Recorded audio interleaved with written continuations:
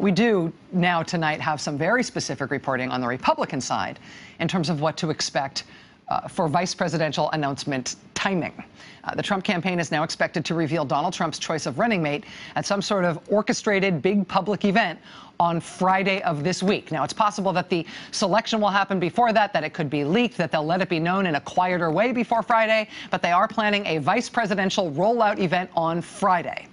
Despite their earlier flirtation with General Mike Flynn, the remaining names on the short list for Trump tonight are reported to be 3. Number 1, New Jersey Governor Chris Christie. Number 2, Indiana Governor Mike Pence. And number 3, former House Speaker Newt Gingrich.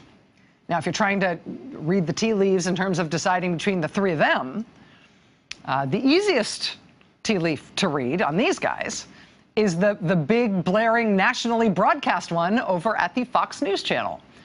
The Fox News channel is very powerful, very rich. They get great ratings. You know, more power to them. Not really.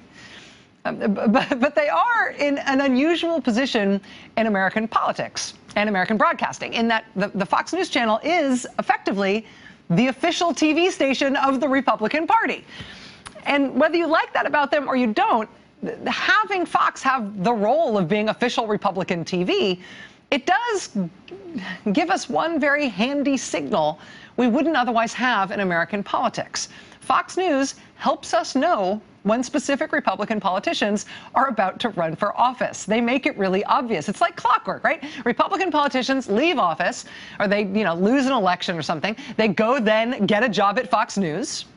Then as soon as they're ready to run for office again, Fox News has to go through this big public display of firing them. And so we all get this very clear, surefire sign that a Republican politician is about to jump back into electoral politics when they get fired from Fox News for that purpose. It's like when the white smoke starts coming out of the chimney at the top of the Sistine Chapel, right? You don't know who the Pope is, but you know they got a Pope.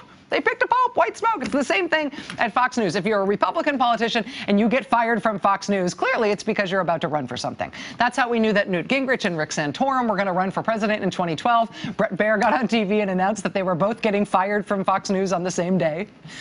It's the same way we found out that Liz Cheney was going to run for Senate in Wyoming. She got fired from Fox News. It's how we found out that Scott Brown was going to run for the Senate from New Hampshire this time. He got fired from Fox News. That's how we found out that Ben Carson and Mike Huckabee were going to run for president in 2016. They got publicly fired at Fox News so they could clear the way to make that run, and that's how we all knew they'd be running. Well, keeping that pattern in mind, you should note that today, Newt Gingrich, once again, got fired from Fox News.